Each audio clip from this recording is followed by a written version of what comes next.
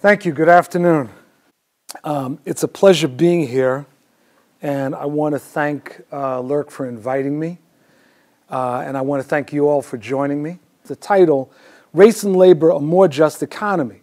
So that seemed pretty straightforward to me until I started to try to write the speech. And then I realized immediately that there was a problem.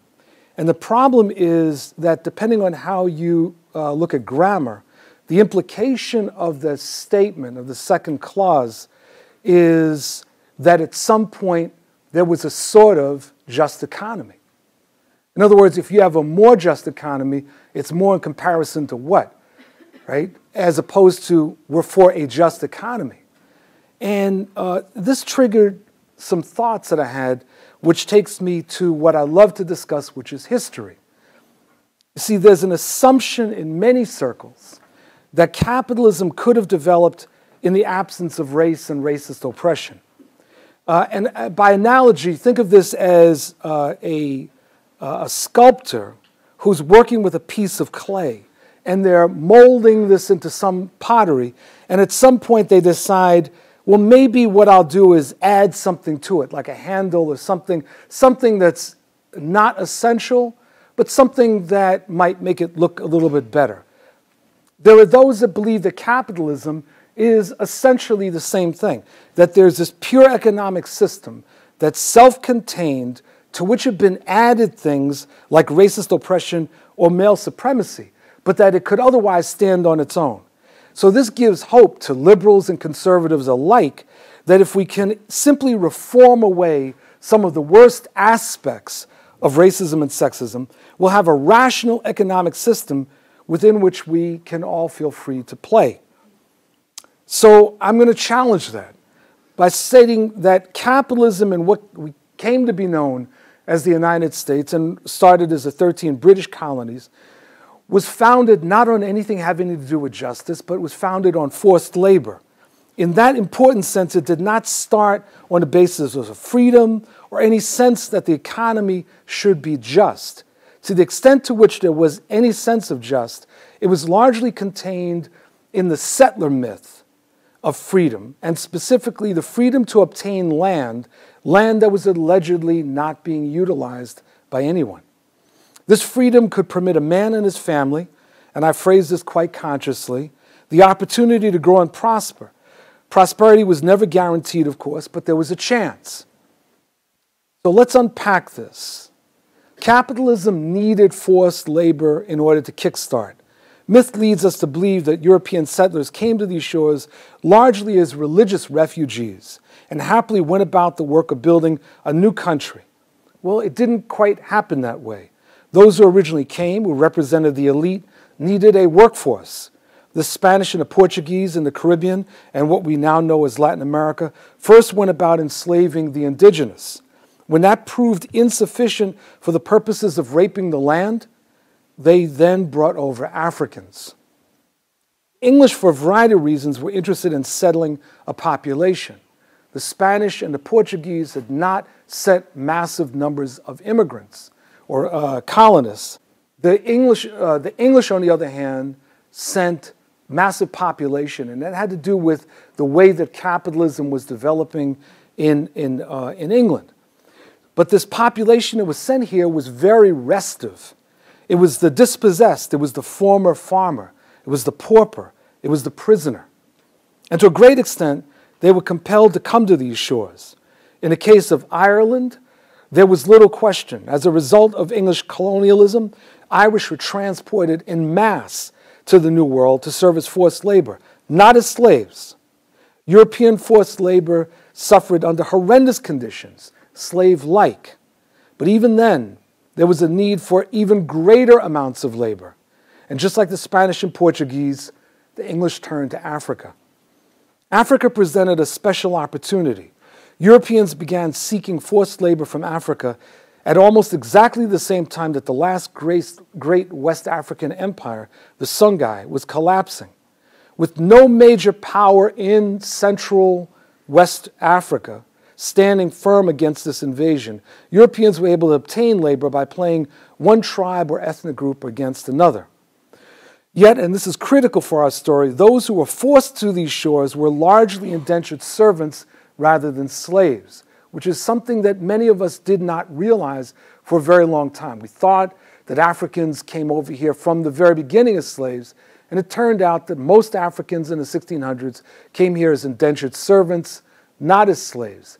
That did not mean that Africans went down to the shores of Senegal to book passage to New York. It meant that they were kidnapped, much like the Irish were kidnapped, and were brought over to North America, but they came as indentured servants.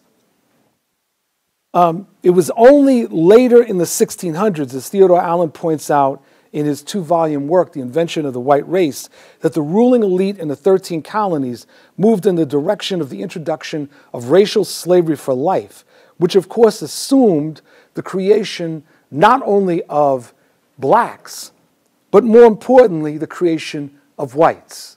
There were no white people on this planet before 1492. This choice by the elite was not accidental. It was in response to the problem of control over labor. The systems of race and racist oppression were created in order to enforce control over 2 populations, a system derived from what was introduced by the English in the colonization of Ireland. Actually, control over 3 populations. So in that sense, race should be understood as the materialization of a differential in treatment between populations for the benefit of the elite. This differential in treatment was dramatically illustrated through the construction of racial slavery for life, chattel slavery, which was imposed upon African populations, and, of course, the genocide committed against the indigenous. And no analysis of U.S. capitalism, therefore, can be taken seriously in the absence of understanding the settler component vis-a-vis the indigenous population. While the oppression of the African and African descendant population has been a stumbling block for what came to be known as organized labor, the indigenous question has been all but overlooked entirely. Free land, as it were, proved to be a major slogan of the expanding U.S. It had a double meaning in that there would not be slavery and that the land would be available for the settler. But the land was never free of inhabitants, though the spread of diseases, largely brought initially by the Spanish and Portuguese, which wiped out, by some estimates, close to 80% of the indigenous population in the Western Hemisphere in 100 years. This spreading of disease reduced the indigenous population, but indigenous people remained here. In either case, no one can make a serious argument that the land was vacant. The opening of the West was an escape valve for the pressures of developing capitalism in the eastern part of the United States. It served as both a reality and a myth. As opposed to a future of class struggle, the European worker was provided with the alternative course of moving west, or at a minimum, believing that moving west and moving out of the working class was a viable option. The European and later Euro-American worker was faced with a choice. While admittedly brought over to North America in horrendous conditions, or later coming voluntarily to North America in search of a better life, they were immediately confronted with a choice that they could not avoid making.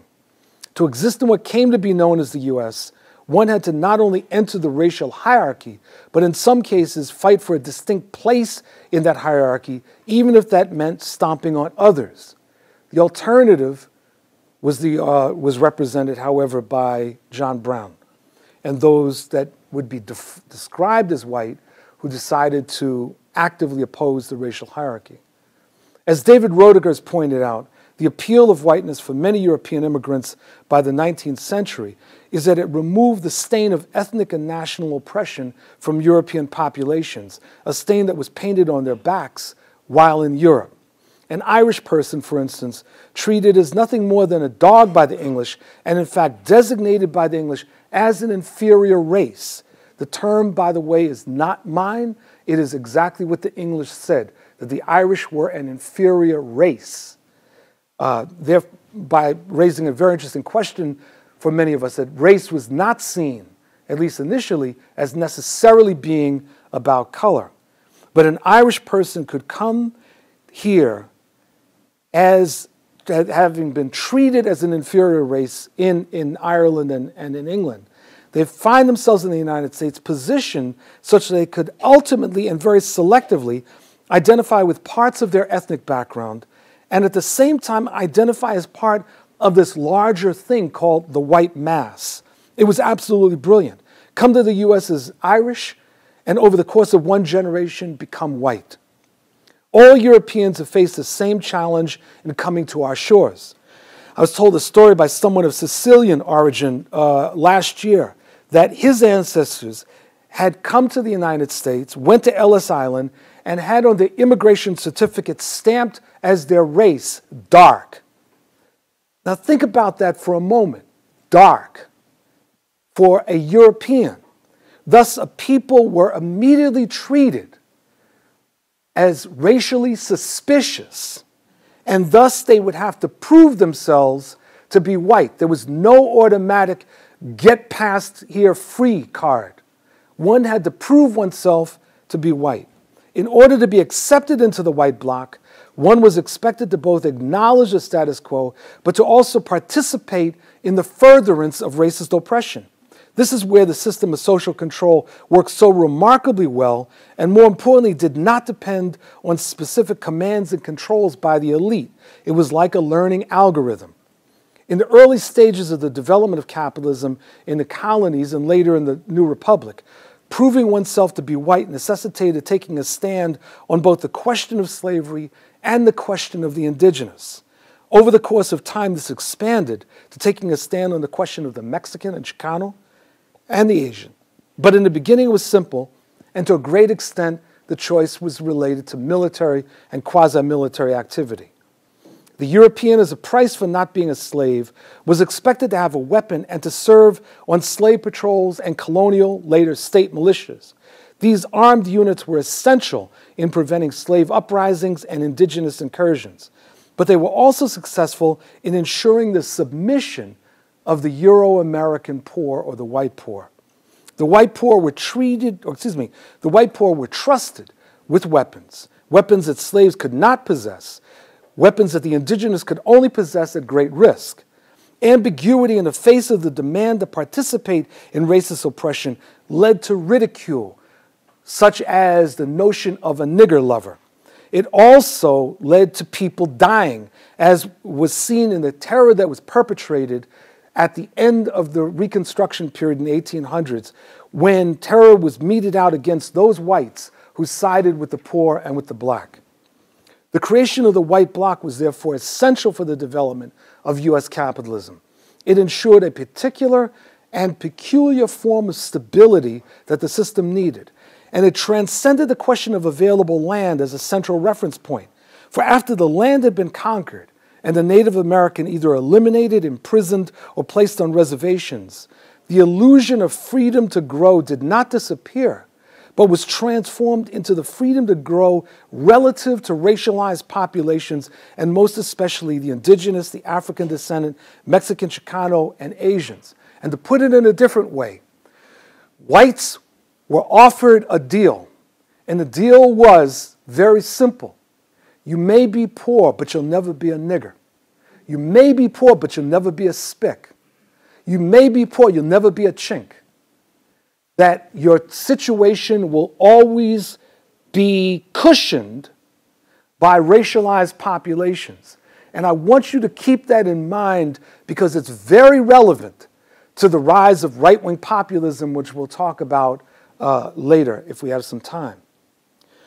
The particular construction of U.S. capitalism presented a problem for what came to be known as organized labor.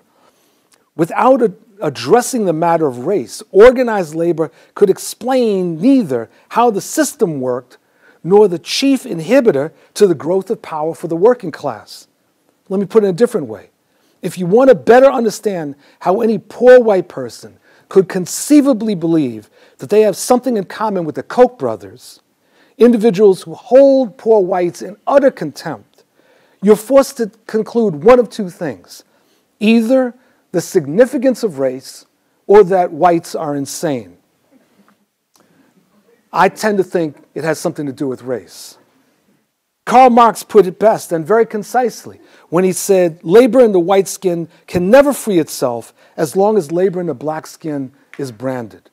If you broaden the understanding of black skin to meaning racialized populations, this statement has profound implications. Organized labor contained within its ranks those fighting for what they envisioned to be economic justice, but they saw it in racial terms. They could even be amazingly radical in their rhetoric, yet simultaneously openly white supremacists. Case in point, Andrew Furuseth, F-U-R-U-S-E-T-H, the president of the International Seamen's Union, in the late 1800s and early 1900s. And if you look at the works of this man, what you find that's remarkable is some of his speeches and statements seem like he was absolutely on the left. And then in the next paragraph, he's denouncing the Chinese and talking about the yellow peril. His conception of trade unionism was as a white project within a white republic. This contradictory stand was not simply a matter of perceiving people of color as inferior, but more importantly, seeing them as irrelevant and not part of the white republic that they believed that they were building and supporting. Insofar as organized labor in the United States never took a stand on the matter of settlerism, including but not limited to the aggression against the indigenous, it was not capable of becoming a fully transformational movement. These inconsistencies haunt organized labor till this day. It is also worth noting that this question of a white republic, race, relevant populations, not only haunted organized labor, but served as the major foundation for the political cancer of our time, the movement of right-wing populism. Right-wing populism, the irrationalist, nationalist, aggressive political movement that exists as the herpes of capitalism, is in the United States grounded in the settler myth, leading it to racism, xenophobia, as well as founded upon myths of the past, including those related to male supremacy and patriarchy. This movement, which can be seen today in the Tea Party and the candidacy that brought us Donald Trump, is one that much of organized labor found difficult to challenge, in part because right-wing populism poses as an economic justice movement for the disenfranchised against the elite. Right-wing populism can emulate the language of progressives, including of the trade union movement, but emulate more in the manner that a funhouse mirror distorts reality. Right-wing populism positions itself to be the voice of what it portrays as a disenfranchised white person, the white person allegedly threatened by the wealthy elite on the one hand, and the barbarian, and usually brown and black, masses beneath. It suggests that it and it alone can bring about a just economy, but such an economy is only for the relevant population, and in reality, as we can see in the aftermath of the Republican tax bill, for the uppermost echelon of this country. Thus, for a labor movement in the United States to advance the cause of a just economy, it can never position itself as simply fighting on narrow economic terms. This may sound contradictory, but once one appreciates that the economic system in which we find ourselves did not develop in the absence of a social political construction of race, one can better appreciate that economic justice does not emerge absent challenging the system of racist oppression. This point is missed on many progressive movements, most especially progressive populist movements, including the iconic Populist Party of the 1890s, but also most recently the left populism of the Bernie Sanders campaign of 2016. Race was essential for the success of capitalism, both in terms of getting it off the ground, but also sustaining it. And it has sustained capitalism by providing a section of the working class, the white section, a rationale for collaborating with the elite, an elite who, and quite ironically, hold the white worker at arm's length, the people that they call white trash. Therefore, we must ask, in the words of an old book, what is to be done? In our book, Solidarity Divided, Dr. Fernando Gapacin, who honors me by being here, and I attempted to offer a context for understanding the current state of the trade union movement, but also our suggestions as to what needs to be done. There are 2 points I'd like to emphasize here. First, the question of a different form of labor unionism. Second, the need to think at the strategic level in majoritarian terms. The criticisms that are frequently offered of contemporary trade unionism focus primarily on its approach towards collective bargaining, perhaps on organizing strategy, and occasionally the absence of internationalism in its practice. All of these are of critical importance, and nothing here aims to minimize such critiques. Yet my argument is that we have to go further and deeper. When Gapasian and I speak of the need for what we call social justice unionism, we're neither restricting ourselves to the necessity for membership mobilizations, nor speaking only of the necessity for alliances, which are all of critical importance. We're suggesting that the aims of trade unionism must be transformative. That is, they must be articulating an alternative to the madness that is contemporary capitalism. Such an approach is not to be contained in the speeches of leaders alone, but in a reconceptualization of the actual goals of trade unionism, what we would call labor unionism. It must be a unionism that aims quite consciously to unite the working class against neoliberal capitalism. In order to succeed in this task, it must become a movement that no longer envisions itself as a special interest, but as a movement of a class, in fact, a badly divided class, and a movement that has transnational objectives. Social justice unionism is a unionism of those protected and unprotected by labor law. It is the unionism of those who have lost their jobs because of capital flight. It is the unionism of the South and the Southwest, where white supremacy has successfully combined with employer repression in order to suppress workers' rights and full democracy. It is a unionism that calls into question the way that things are produced, and particularly in this era of environmental catastrophe, asks the question, what sort of economy continues to produce in such a way that it threatens the existence of humanity? Social justice unionism necessitates organizing workers as a social movement that can tackle such questions. Of course, it must organize and always fight around reforms in the workplace and in industries, but it must provide a compelling vision, a vision that I would argue is lacking. Organized labor all too often appears to be the old defeated fighter struggling desperately to stay on its feet in the boxing ring, repeatedly pounded by its opponents, rather than positioning itself to be David, who circling Goliath is carefully and methodically ascertaining how it will take down its opponent. To wage the fight for a just economy, we must also engage in majoritarian thinking and a majoritarian strategy. This takes us back to the matter of right-wing populism, our chief opponent. It is always worth reminding ourselves that the working class is not restricted to white men in hard hats and work shirts. It is not restricted to white women in offices, medical facilities, or factories. The working class of the United States is multi-ethnic. It includes those who are understood to be African American, white, Asian, Latinos, Native Americans, those who are immigrants and those who are not. Indeed, the entire population is becoming increasingly diverse, a fact that scares much of white America and horrifies right-wing populists. The progressive movement for the 21st century, a movement that must advance the fight for a just economy, must be a movement that represents the new majority. It must be the movement that does not pine after the so-called sincere Trump voter or what was understood in the 1980s to be the so-called Reagan Democrat. The so-called sincere Trump voters, those who may not be racist, sexist, misogynist, xenophobic, or irrational, will be won over in time, hopefully. But they will be won over based on the strength and vision of a progressive movement that provides a compelling alternative to this economy that we live in, and in fact for a different society. Ours must be a movement that responds to despair with hope and answers. Those answers may not be easy, nor will they necessarily be comfortable.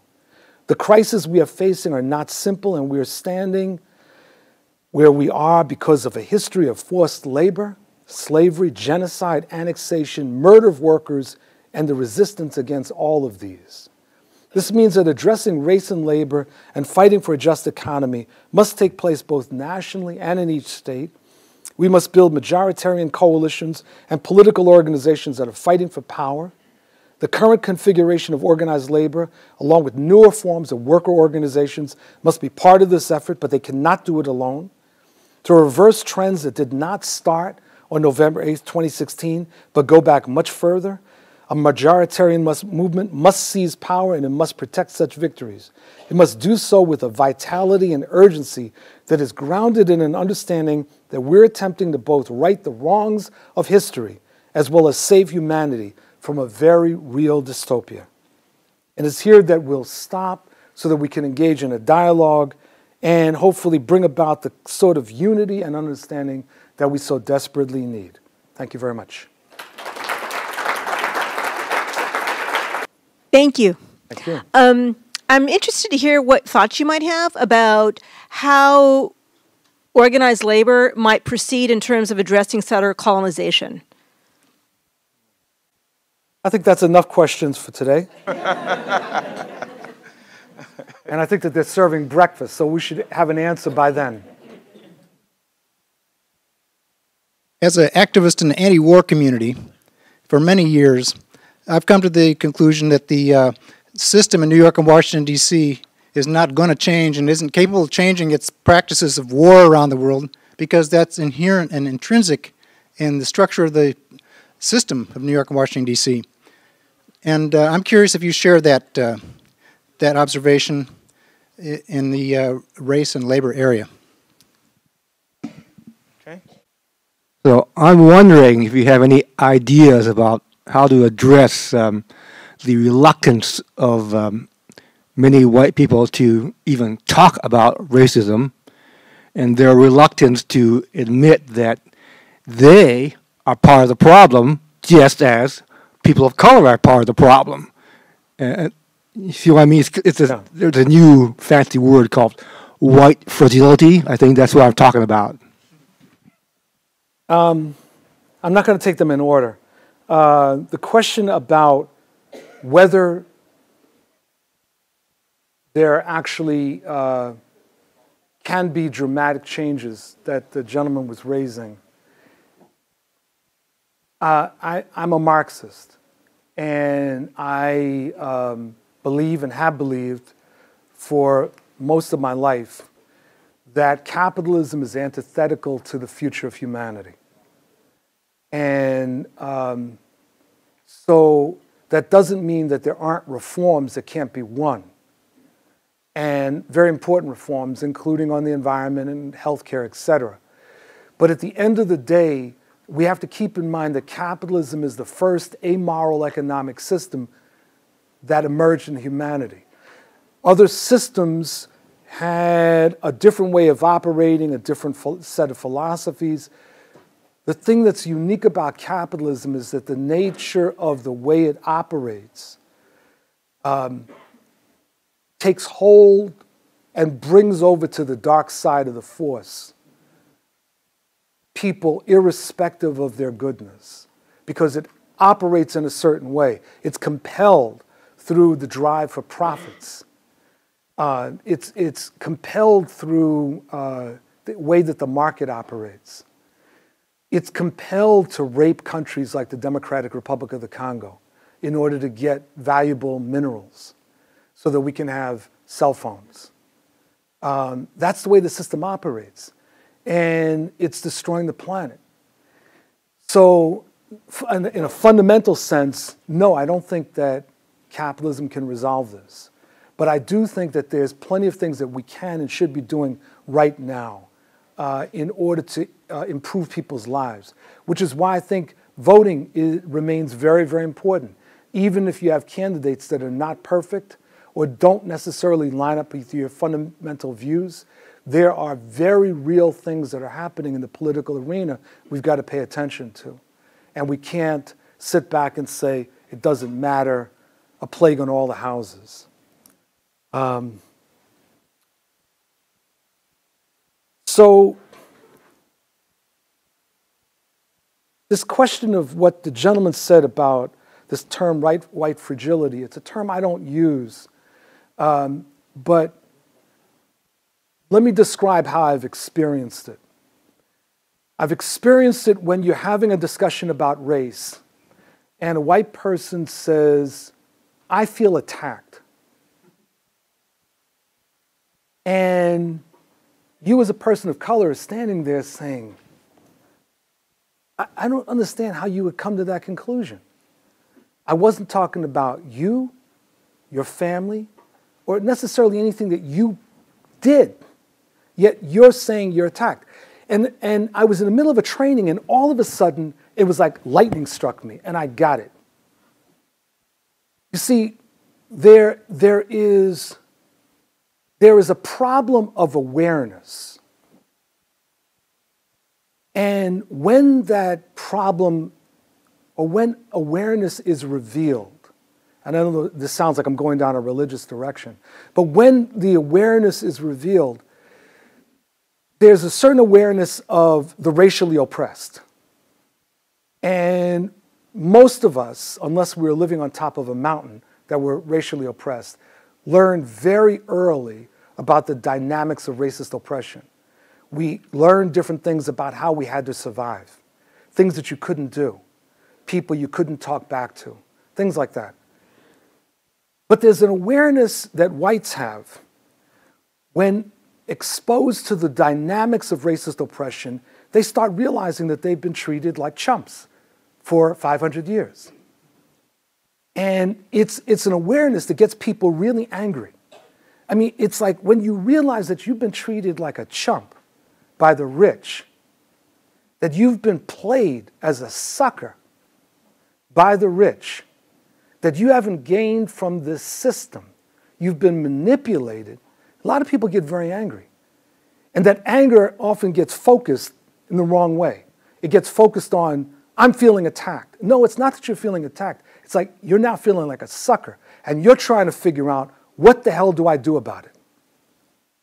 And so that's part of the challenge that we have when we're talking about race. I mentioned before the issue of John Brown. John Brown is one of the most interesting historical characters in the United States because U.S. history can't decide what to think about John Brown. If you ever watch any documentaries or attempts at documentaries, they really can't figure out. Here you got this white man who organized these other white people to organize with African slaves to create an insurrection, first in Kansas, and then he was trying to build a guerrilla war with the Harper's Ferry raid. And this simply doesn't make any sense according to the narrative of U.S. history. But this was someone who made a decision. He made a decision against the idea of the racial hierarchy, and he obviously paid a price. But there is an alternative direction. There are trade unionists who, like the industrial workers of the world, they followed a different course when it came to race. And they paid a certain price, but they stood by their beliefs. So the idea of an anti-racist practice, which is not about making whites feel guilty. I don't give a damn whether you like me. I don't want you to feel guilty because guilt immobilizes people. Guilt is a very unreliable emotion because you become guilty today and vindictive tomorrow. I want you to be engaged in solidarity. That's what John Brown understood. That's what the Wobblies understood. So the discussion that we have to have is not mainly about you taste my food, I taste yours, we sing kumbaya and we cry and hug, right? It's not mainly about, wow, you use this term and I don't like this term, right? It's about who is engaged in the freedom struggle. And for me, it may be reductionist. That's what I'm concerned about. Because there are people I used to work with in the shipyard when I first got into the labor movement who were very inconsistent on matters of race.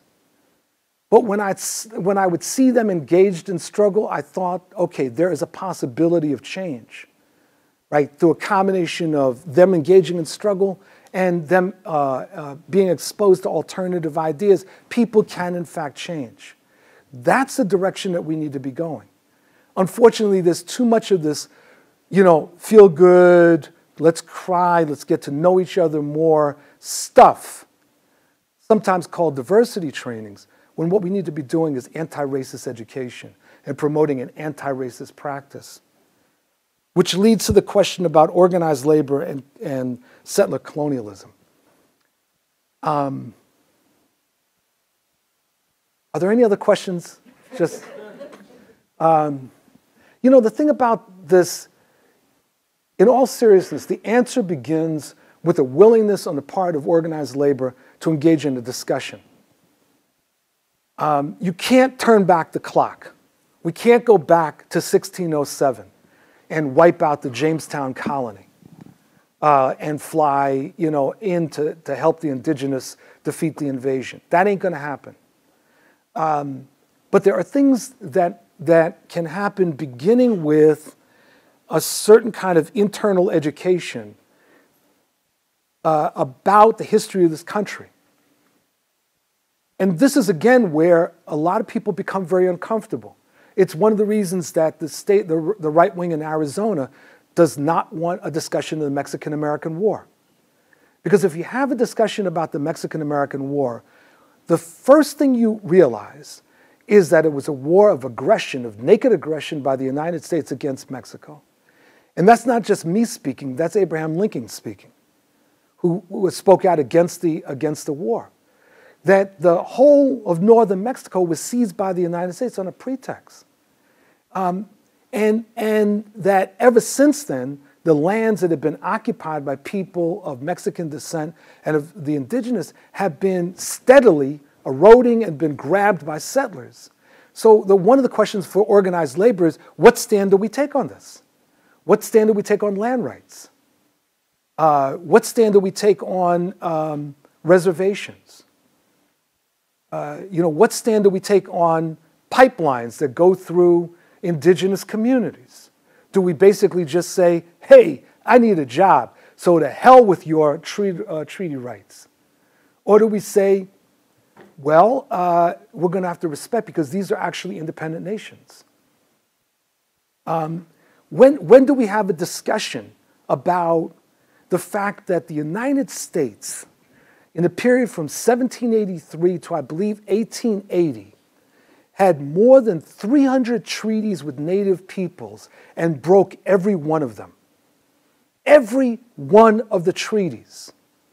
So the next time you hear one of these commentators on Fox talk about country X that violates treaties, one of the things to ask them is, well, what do we make of the United States breaking more than 300 treaties? And let's see how long the stammering lasts. See, that's the discussion that has to happen within organized labor. But the leaders of organized labor, by and large, are cowardly. And they are afraid that if you have this discussion, that white people are going to run away screaming. They're going to sort of lose their minds and just run away and never want to have anything to do with unions. I actually have more confidence in white people, believe it or not. And as I said before, I don't think most white people are insane. And I also don't think most white people are going to run away screaming. You have a discussion. You treat people like adults. Let's have the discussion and aim to win people over. And I think that that's the beginning. And then, it's building the practice of solidarity, recognizing the history, and then finally repairing the damage. And with the indigenous, there's a whole lot of damage that needs to be repaired. A whole lot of damage. Hi. I'm very pleased to have a chance to meet you and attend this talk. I read this informative book of yours several years ago, Solidarity Divided, and thank you for signing my heavily underlined book. Thank you. But I've been following you for a long time. You were on the honorary advisory board of the Palestinian Academic and Cultural Boycott of Israel. Yeah. You've testified in front of the UN, the General Assembly, in support of Palestine, and got that? And my question to you is what made you, with your background in labor and issues of labor, become a Palestinian solidarity activist, and can you help us maybe make some of those connections also? Thank you. Let me respond to that, Sherman, before we... Okay. Because the answer is complicated. It begins when I was 14 years old. And I was in my freshman year at high school, and my social studies, this was 2 years after the Six-Day War. So you have an idea how old I am. It was 2 years after the Six-Day War. And my teacher in social studies wanted to have a debate on what was at that point called the Arab-Israeli crisis. So she set up 2 teams, and I was put in charge of the Arab team. And so I went down to the offices of the Palestine Liberation Organization in New York. And I got a lot of material, and I did a lot of research, and we had the debate. And we kicked the ass of the Israeli side. And we did it, and it was so much fun because it was so funny. We devastated them so much so that my teacher, who was very much of a Zionist, a great teacher, but she was a Zionist, we disagreed immensely. She was supposed to be moderating. She jumped in to come after my team, at which point the class erupted and said, Mrs. Schwartz, you're supposed to be neutral, right? And at that point, everybody admitted we had won. I learned so much from that.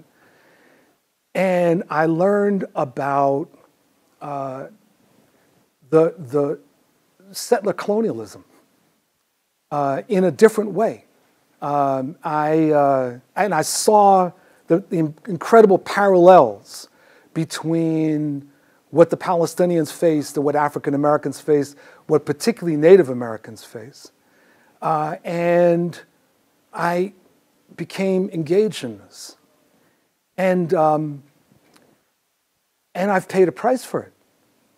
Because many of us that speak up in favor of Palestinian rights are called anti-Semites. But that's very hard for people to come after me, since I'm always arguing against anti-Semitism, and particularly about the way that right-wing populism uses anti-Semitism. But you nevertheless pay a certain price. The problem in organized labor is that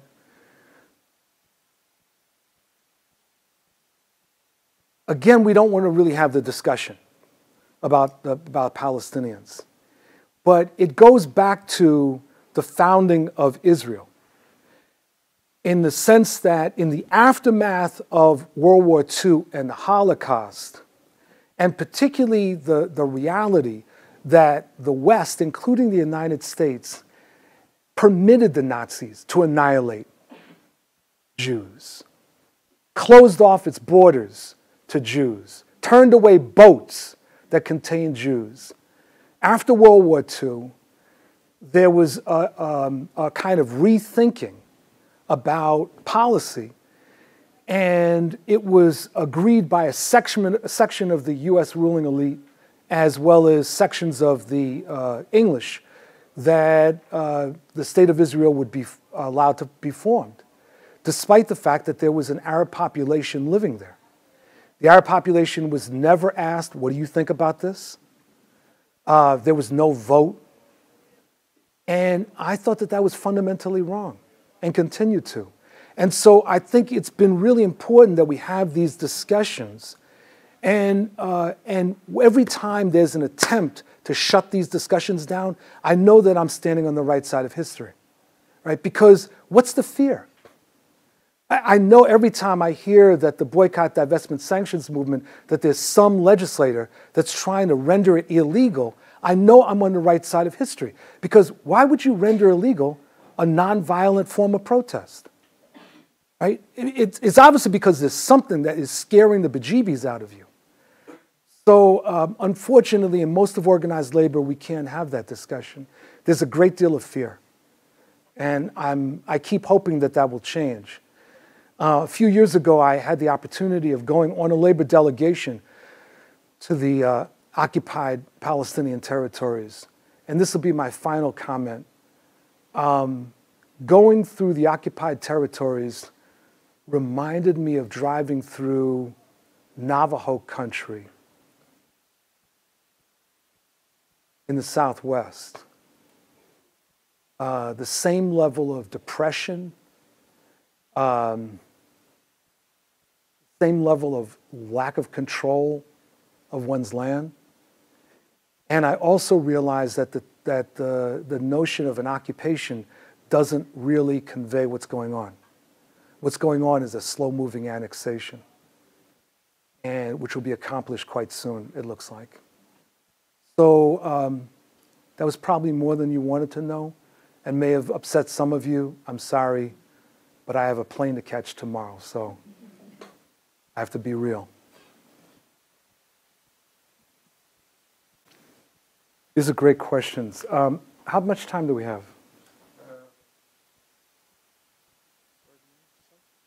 Yeah, 6 o'clock. Okay. All right. You want to take one more question and then answer? No, let me start with these. These are pretty meaty. Not that the others weren't.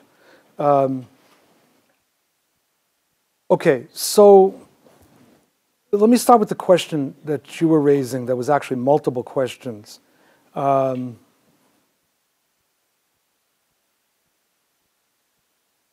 Organized labor in the United States overall has never quite understood international solidarity. There are certain unions that have been much better than others. The International Longshore and Warehouse Union, for example, has been much better. But in part because we had a labor movement that was developing in the context of an empire, there was a certain view of its relationship to the rest of the world that was distorted. We're the only country that has unions that call themselves internationals. And that's because these unions started in the United States and moved into Canada. Some tried to move into Puerto Rico later after the Spanish-American War. And after the Spanish-American War, there was also an ironic attempt to move into Cuba. But those unions stopped organizing in Cuba for one of the funniest reasons one could imagine. And that's because they couldn't figure out who was black and who was white.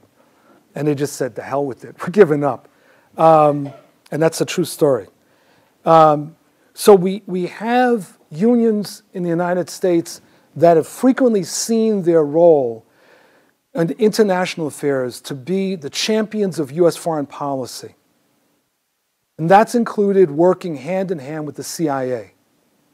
So after World War II, the AFL, the American Federation of Labor, this is before the merger, was very active in different parts of the world in trying to suppress left-led union formations, including in Japan, which had a very strong left-led labor movement that was basically crushed. There was an alliance essentially between the CIA and the Yakuza to destroy it. When the AFL and the CIO merge, they continue a policy of almost unconditional support for US foreign policy. And so that included helping in coups. 1964 in British Guiana, now the country of Guyana, overthrowing Cheddi Jagan. 1973, September 11th, the overthrow of Salvador Allende in Chile. And so the view of internationalism was completely distorted. Now, yes, there were efforts. There were groups like federations like the Wobblies, the Industrial Workers of the World, some of the CIO unions that attempted other practices, but the dominant practice was one that supported US foreign policy. Okay, so over time, and particularly after the mid-1970s, when capitalism starts going through this real global reorganization, you started to see a proliferation of runaway shops. That's what we called them at the time. Plant closings that were taking place. And there was a certain reality that then becomes mythologized, which was we're losing our jobs because of foreigners. Now, and so the idea and the assumption was that that these plants were closing and moving overseas. That was only partially true, and it was true for certain sectors. So the textile and garment industry, which had largely been in the northeast part of the United States, moves first to the US South, cuts a deal with government and with white workers to basically be mainly non-union, then abandons the South and goes into the Caribbean, Latin America, and then eventually starts moving to Asia. So it's true that they did. But most of what was going on was something very different and something that organized labor basically wasn't talking about, which was the introduction of new technologies, the closing of plants for financial reasons because of all kinds of capital reorganizations, and the shrinking of workforces. So the United States produces more, it manufactures more than it did 40 years ago, but it does so with fewer people. So every time I hear someone say we got a service economy, I want to start just screaming, because it's as if we're not manufacturing anything here. And that's completely wrong. There's a lot of manufacturing going on, but where it's happening and who's involved has changed.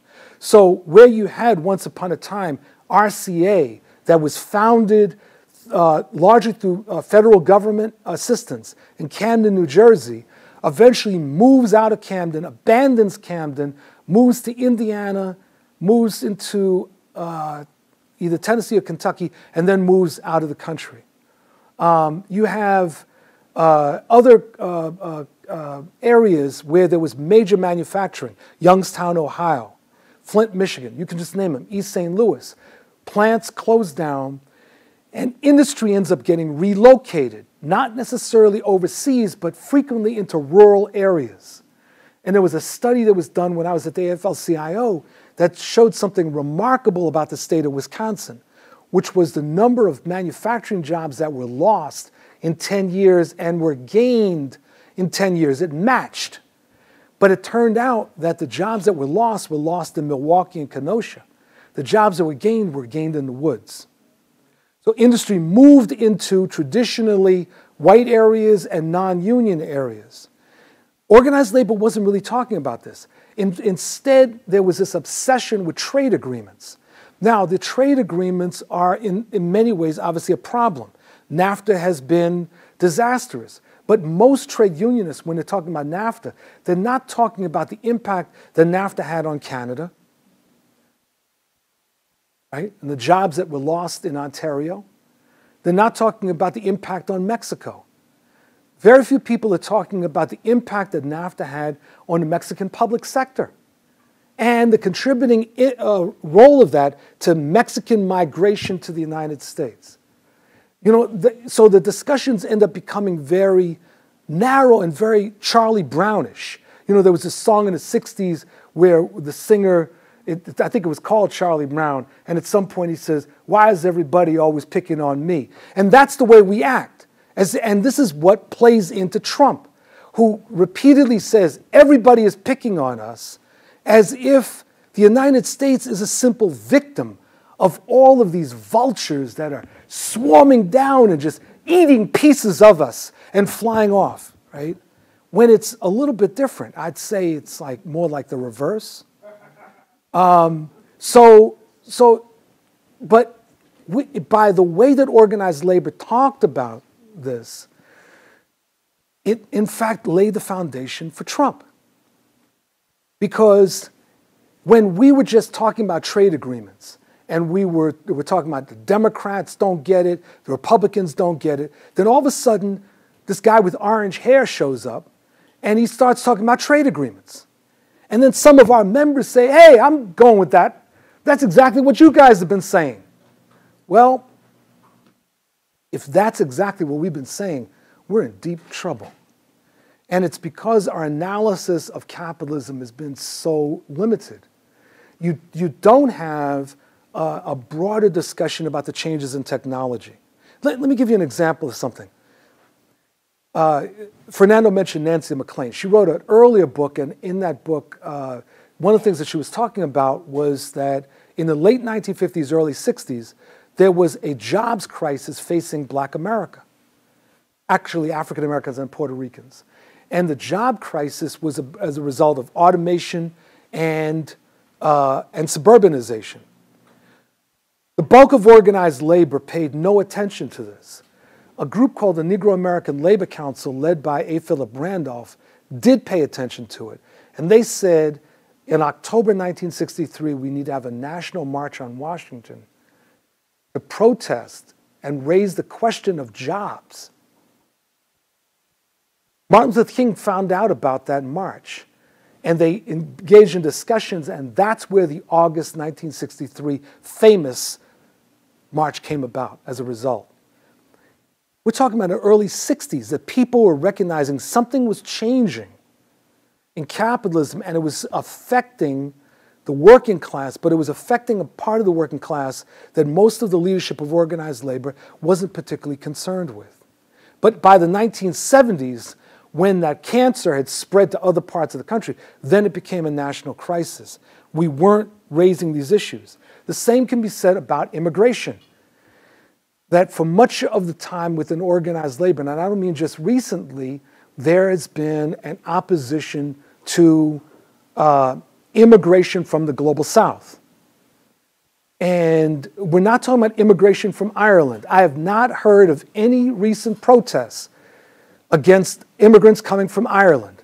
There's no ICE raids I can remember against any Russian communities in Brooklyn. No Ukrainians that I know have been picked up recently. There's no Russian planes that have been shot down bringing people here. When we're talking about immigration these days, we're talking about immigration from the global south.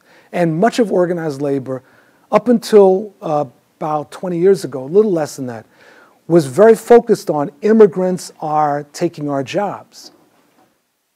Again, lays the foundation for the right-wing populism that we see in Trump. And one of the questions I've asked people repeatedly, I've done this survey around the country, and I'm going to do it here. I want you to think hard on this question. How many of you know of any factories, any shipyards or hospitals that have been shut down by undocumented immigrants? Just raise your hand. I mean, don't be shy about this now, right? So if they're not being shut down by undocumented immigrants, they're being shut down by someone else, why the hell aren't we focusing on someone else? Why is it that we're focusing on the undocumented immigrants, right? And these are the issues that, unfortunately, much of our movement is not talking about. The question that was raised about the, well, no, I'm going to save that. The issue of identity politics. So, unfortunately, this is a term that is used in different ways. And I don't use the term because depending on who you're talking to, they may not get the right interpretation. But identity politics has in some quarters been used as a term to refer to a politics that either is anti-racist, anti-sexist, etc., or a politics that is privileging your own identity as opposed to so-called other identities. And so what happens is, depending on what your objective is, when you use that term, people can sometimes get really baffled. So my approach is this. As you heard from my speech, I think that anti-racist, and even though I didn't speak much about it, but anti-sexist politics have to be central to anything that's progressive. But it's part of an overall narrative that we need to be creating about the kind of society that we're building. It's not about how I see myself. It's about oppressions. And it's about the way that those oppressions, and not how I see myself, not what I think I see when I look in the mirror in the morning, right? But how those oppressions interact. So the term intersectionality was mentioned, which is a term that really is talking about the way that various oppressions come together, and that no one is linear, no one is one-dimensional, that there are different oppressions, in fact, that affect all of us. So you may be an African-American man, but what is the role of class in your reality? What is your relationship to male supremacy, et cetera, et cetera? I would say that those that attack identity politics in the name of glorifying a so-called pure class politics don't understand U.S. history and don't understand the way that capitalism is constructed. those that uphold identity politics as a way of saying that because I am black and you're not, you'll never understand me, are those that basically believe that only whales can critique Moby Dick. And that is, in fact, a disaster. There are universal principles. There are things that people can learn. Now, to the last point that was raised, the political right is not monolithic. There are different tendencies. And for a number of years, sometimes when we think about the right, the political right, we're thinking about conservatives.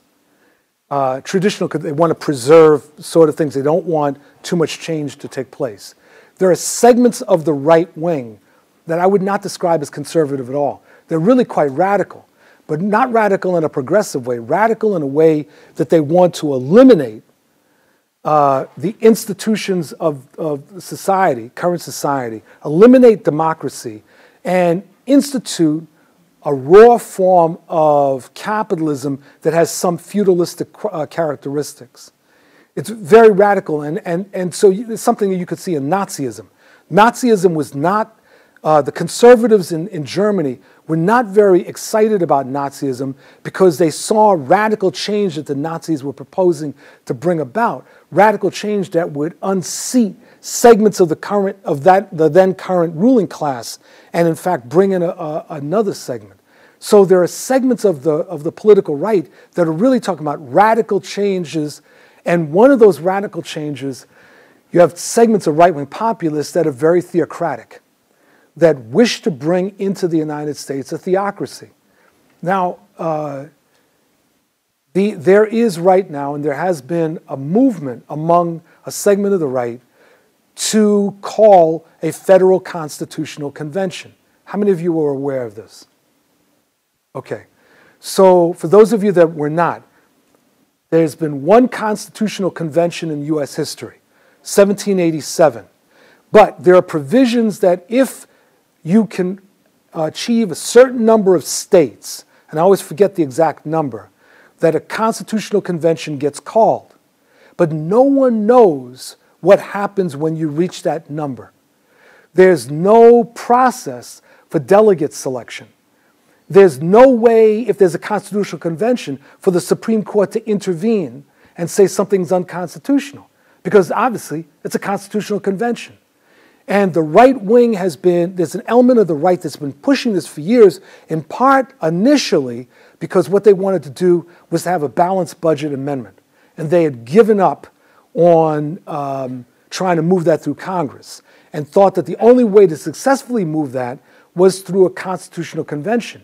But then other elements of the right wing started to think of that as, wow, well, maybe there's other things that we can do, like rule abortions illegal, have a flat tax.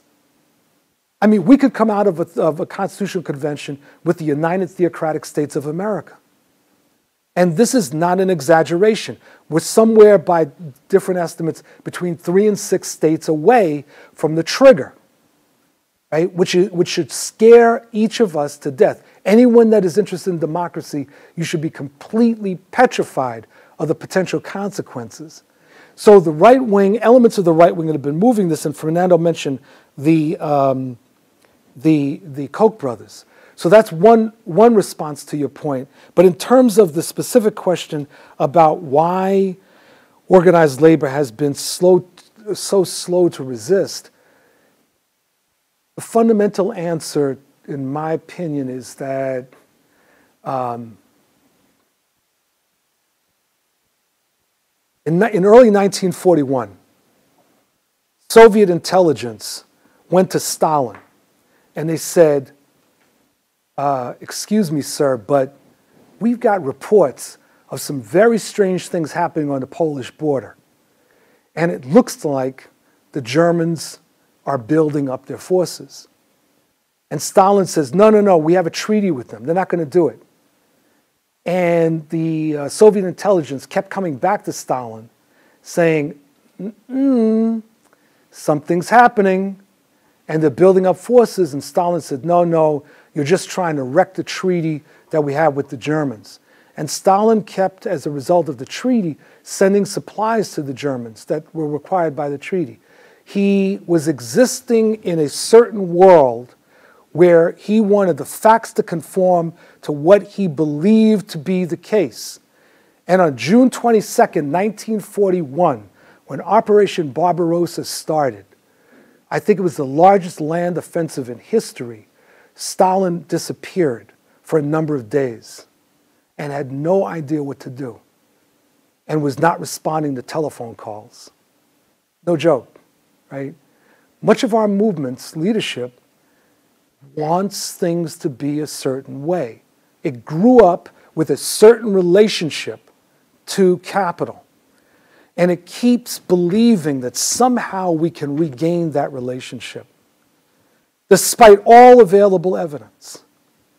And this inhibits the ability and the willingness to introduce change, because change is scary. It's easier to do what you've been doing in the past, even if it fails. It's much easier than to introduce new things, because introducing new things carries with it great risk. I'm going to leave it at that point. Small businesses, mom and pop small businesses in this equation, or do you want to abolish them, or do they have a place in your new economy? I think small businesses remain very important. And small businesses, the problem with small businesses is frequently that they get manipulated by big businesses. And it's sort of like the problem when you have tax policy, that why a lot of people don't want to tax the rich, because they believe that someday they too will be rich. And that's no exaggeration. It's like you'll have people that you'll say, well, we're going to introduce this tax on the rich. They've got all this money, and people will say, yeah, but someday I may be rich. And what happens with small businesses is that larger businesses manipulate them and say that efforts to constrain big business, if you don't watch out, that's going to affect you in small business. And that becomes a major ideological problem in terms of winning over small business. Small businesses are very vulnerable. Most of them fail, which we don't often like to talk about, but most small businesses fail. But I would say that, at least in my vision, yes, that there remains a role for the foreseeable future for small business. And there have to be protections for people that work in small businesses. See, this is also part of the problem. When you have small businesses that claim to be, let's say, family run, and their definition of the family ends up being someone that's 3 generations removed and may be adopted, right? Then really what you're talking about is exploiting that labor power. And there have to be protections. There are things that small businesses simply cannot provide because they're small, which is one of the reasons we need a social safety net. And we need to increase the social safety net rather than shrink it, because many small businesses simply can't afford to provide certain things. And they're going to continue their own sort of race to the bottom in order to sustain themselves. So we have, I think, an obligation to try to raise that social safety net to protect people across the board, so you don't have a situation of these vast disparities. But a lot of people get crushed, and they come up with good, innovative ideas, and they get undercapitalized or they get crushed. I mean, one aspect of small business that I think we have to look at much more are cooperatives. And there needs to be public support for these cooperatives, because one of the things that happens is when these cooperatives get started, when they're undercapitalized, they can't sustain themselves. And there's also often many illusions that are associated with cooperatives. But that is a form of business that we should be entertaining. And it has a different set of ethics that can be very, very important. A union can't wait until Operation Barbarossa starts to try to transform. it needs to anticipate what the other side is doing and figure out what does that mean for our forces. And if there is one condemnation I have of most of organized labor, it's that. They're waiting for Operation Barbarossa to start. And they're hoping against hope that it's not going to start. So so what that means is that we have to transform the way we do our work. And that includes real vital internal education programs. It includes real strategic planning. It includes changing the work of staff people. You know, when you have in unions staff who have gotten their kudos for the number of arbitrations that they've won, and that's how they've been judged, when you come to them and say, no, that's not the priority now, you're challenging their entire worldview. And so you need to give people an opportunity to change, give them the tools to change, but then make sure that they change, otherwise you move them on. There needs to be a discussion with the membership. The membership has to understand why things are happening, why there has to be a change in their work. You know, like I was working with a union and I was telling them about the National Maritime Union, which during World War II represented most of the merchant seamen. And I remembered a documentary I saw about them once and about how the union operated on those ships. There were no staff people, none. The union operated on the basis of the members on those ships. And they would set up a committee and they would run the union on those ships. If they had grievances, they would handle them on the ships. I mean, they had to worry about German U-boats, and they'd still figure out, we're going to have a grievance meeting, we're going to handle things on the ships. We're not going to wait till we get back to New York or Boston to settle the matter. So the idea was that the union was really the membership. The members truly ran the union in a day-to-day way. It's a completely different way of thinking. Instead, what's happened over time is that we've gotten into the mode of the staff will take care of things for us. So therefore, it shouldn't surprise us when we go to our members and say, well, we have to reduce staff, and now you have to take on more. And people say, well, wait a minute, I'm paying you to represent me, as if they're talking about a law firm.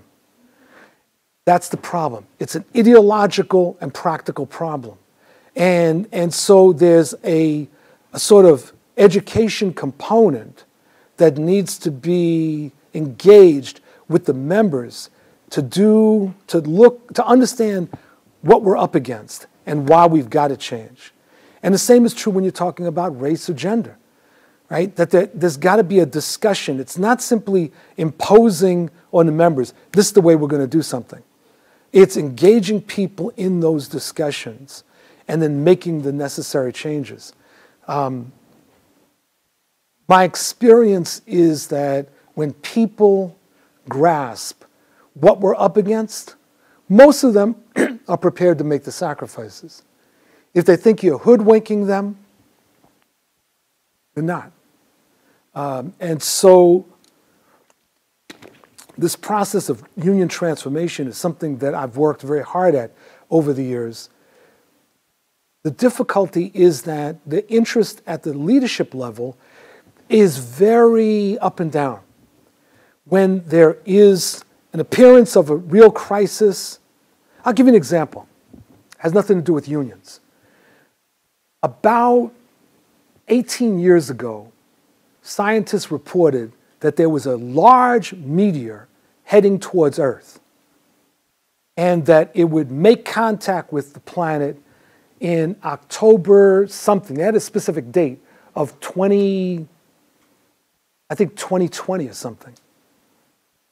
And it's like, excuse the language, oh shit, right? I mean, let's consult the dinosaurs and what happened when we got hit. And then So everyone starts talking about, well, what are we going to do about the meteor? How do we stop it? Then, like a few weeks later, the scientists said, oops, we made a mistake. It's not going to hit. It's going to be close, but it's not going to hit. And then all the discussion about what to do about meteors and asteroids stopped. Well, we live in a solar system that's very dangerous. And there's this thing called the asteroid belt that's out beyond Mars. And every so often, you know, collisions and things start coming our way. And things from the Kuiper belt, they start coming our way. So we need to be thinking. But if you want to live in denial, you can say, well, there's no problem. Why worry about it? And that's what we have in the union movement. You know, it's like the asteroid ain't necessarily going to hit. But when we were worried about the Friedrichs decision, all of a sudden there's scurrying around. Then Scalia dies, people stop worrying. Then the Janus case, and now everyone's scurrying around instead of understanding fundamentally what we should have known for years, that the right wing seeks to eliminate unions. That's their objective. As to examples, Chicago Teachers Union is probably my favorite example. And I think that they have a fantastic leadership. It was the result of a reform movement. They took on Rahm Emanuel, and they understood that you had to take him on by winning support in the community. And their support was so powerful that their president was being talked about as running against Rahm Emanuel for mayor until she became ill. I think that they really are a wonderful example. There are other unions and union formations that are doing great things. To your north, the Washington State Labor Council is doing this project, and I'm directly involved in it, on racial justice education. And it's the president and secretary treasurer of the council. This would not happen without their active involvement and support, where they are pounding away about the importance of this for all unions. And I think it's absolutely marvelous. And there's resistance. There are people that are scared. There's people that say, well, as I said before, the white folks are going to run away screaming. And Jeff Johnson and Lynn Dodson, the president and secretary treasurer, are saying, we're going to keep pushing. And so I think it's tremendous. I think that there are other things that are being done. The International Brotherhood of Electrical Workers, Local 3 in New York, which is a large local, they won a collective bargaining agreement to have mandatory diversity trainings for all their foremen. 3,000 people, 6 hours each. And it's like, wow, And look, as an educator, I wish it wasn't 6 hours, but I wish it was 6 days. But 6 hours is an important beginning, particularly when in most of our settings we don't do anything that approaches a diversity training until and unless there's a crisis. And then people like me are called on, and we're asked to come in, and we're given generously an hour to resolve the crisis. And so I think that things like that are very important. So there are different things that are going on around the country. It's not enough, though. It's not enough. And so we've got to be thinking about multiplying these examples, but also tying things together much more, because there's a certain level of paralysis in the labor movement. And with Donald up there in Washington and the right-wing populists running wild, we can't have paralysis. We have to be fighting back. Final point. Organized labor remains very split about the environment. And there are many environmentalists who disparage organized labor because of the anti-environmental stance that a number of unions take.